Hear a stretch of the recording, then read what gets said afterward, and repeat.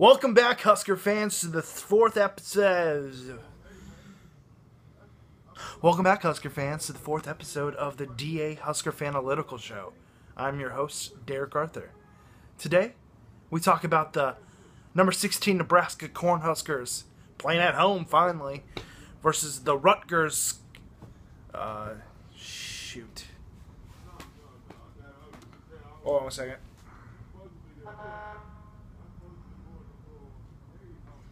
They're called the Scarlet Knights. Didn't know that. Woo! Alright, first and foremost, I look exhausted and I'm really tired, so I'm going to keep this video probably short.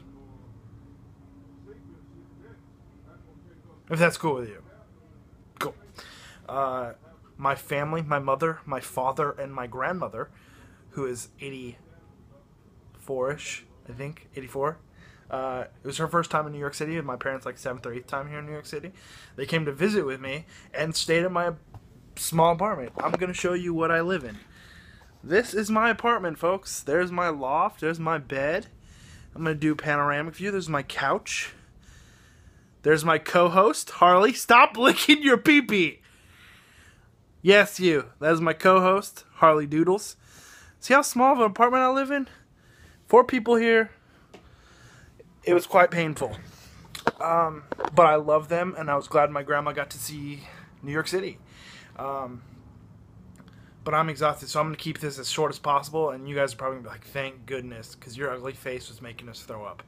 And on a second note, I've had some commenters last week say they missed the hat. So, without further ado,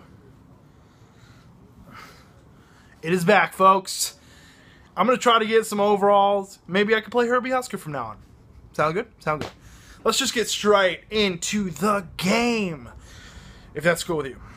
This week, Nebraska plays Rutgers. And first and foremost, second and foremost, third and foremost, I don't know what I'm on right now. But Rutgers, welcome to the Big Ten. And the Big Ten has welcomed you by giving you the worst nightmare schedule as they do to every team that enters the new Big Ten, even though it's the Big 14. Yeah, whatever. Even though Rutgers is right now 5-2, Kyle Flood has done a great job at coaching their team, even though the last week's blowout to Ohio State was kind of not good. I mean, who likes Ohio State? Urban Meyer is kind of like a mega douche. Whatever. Let's get back to Rutgers. Rutgers is led by quarterback Gary the Kessa Nova, who has completed quite a bit of passes this year for 1,800 yards, and they are led by Desmond Peoples in their running back by committee, the three-headed monster. Now, their offensive line is actually pretty legit. Between all 5 offensive linemen, they have a combined 133 starts, so that is their focal point on the offensive side of the ball.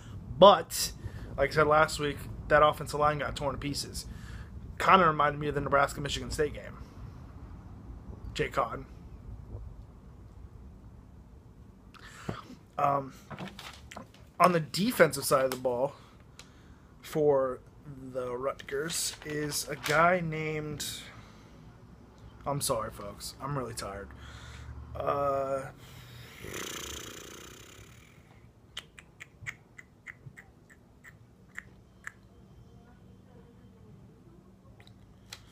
on the wrong side of the page. Woo! Steve Long, something like that. He's their weak side linebacker. He's a pretty quick guy. After I looked at some tape about 5 minutes ago, he was pretty quick. I think he has a good chance of stopping Amir from producing big games. So hopefully Fear Amir, hashtag Fear Amir, will get that going for them. I'm just going to get right back to Nebraska. I figured nobody really likes talking about Rutgers or any of the other Big Ten teams, and this is a Husker blog. So let's talk Husker football. That's what I'm saying. All right, Tim Beck. There are times that I think, and I'm like, WTF? What was that play call? It's 3rd and 25, and you run a quarterback draw, or not quarterback option? What? And then there are times I'm like, Tim Beck, that guy's a genius. That guy knew what to call at the right time. And I'm like, okay, great. But it seems to me that he's kind of like, all right, I got these weapons, but I got more weapons. Who do I give the ball to? Should I give it to this person? Should I give it to that person? No, you give the ball to your damn best player, please. At halftime last week, I believe Nebraska was losing 17-14. And Amir Abdullah only had 9 carries in the first half. Yeah. Either Tim Beck doesn't trust their offensive line, or Tim Beck doesn't know who the best player on the team is. I think he thinks it's the quarterback. I'm pretty sure he's like, Taylor Martinez is still our quarterback. Maybe we should give him the ball the entire time. Possibly. That'd be the best idea ever. Let's have him come back. I could really enjoy that with his video games or whatnot. And also on the offensive side of the ball, I said this last week. I see it in the NFL, and I still think some colleges, a lot of in the college ball, don't understand, like, the reason teams are so successful in the NFL is because they use their tight ends awesomely. It feels like the tight end has become the fullback of the Bill Callahan era. It's just my honest opinion. Feels like no need to use them anymore.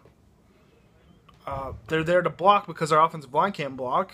Even though last week was, our backups did great last week on the offensive side line. I'd prefer to get the tight end use more. It's happened since Tim Beck took over as the play caller. It's kind of like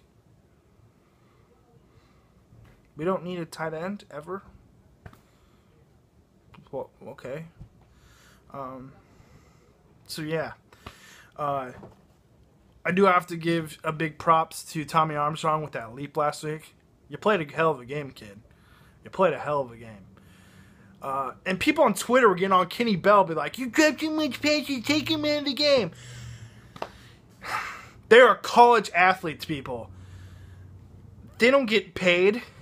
And we won the game. Why are you getting on a college athlete who's like 21 to 24, 19 actually, 19 to 23-year-olds?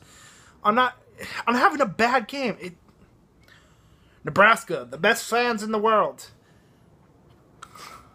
Let's live up to that reputation, people. And then recently, this week, the black shirts were handed out. Thankfully. A lot of reports have come out, be like, people forgot about the black shirts, it's not longer a tradition. I grew up in the early 90s, where the black shirts were dominant. And the black shirts are my tradition. One of the biggest traditions that I think of when it comes to Nebraska football. And I'm only 26. Maybe if we would have handed our black shirts out at the beginning of the year, like Tom Osborne used to do, and all Charlie McBride used to do, to make them play better to not lose the black shirt, maybe we wouldn't be giving up touchdowns every, first drive of the game. John Papuchis. That's what I think it should be. I think you should give the black shirts at the beginning of the seasons, and if they suck, take it away. They have to keep playing well to keep using the black shirt. Not be like, you have to, 8 games into the season, maybe we'll give you the black shirt. 7 games into the season, maybe we'll give you the black shirt. If you played well enough versus a crappy non-conference schedule, we'll give you the black shirts then. Personally, if I would have given the black shirts, I would have given them out versus the Michigan State game because they were the one that kept us somewhat close in the game. That's my rant for today.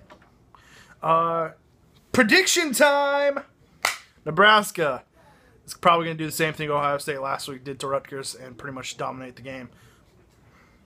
Hopefully. It's an 11 a.m.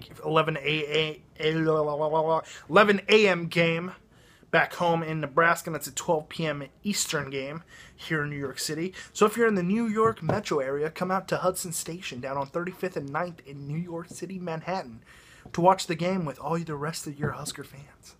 It's a good time. And plus, it's a day game, so that gives you a great excuse to do some day drinking. I mean, I don't need an excuse, but that's a perfect excuse if it was someone else. Prediction time. I believe Nebraska comes out big and wins big. I got Nebraska 51. Rutgers 27.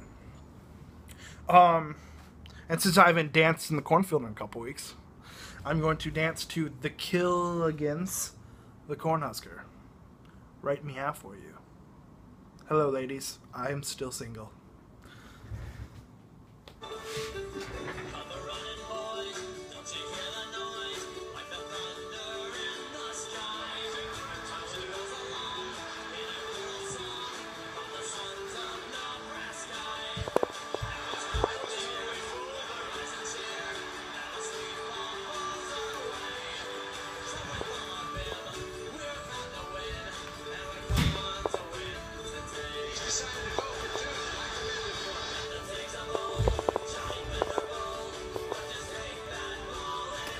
I love you too. Tuck the ball like this, Nebraska. Tuck it like this.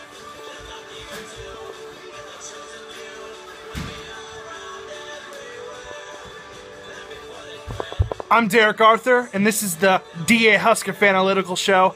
Go Huskers.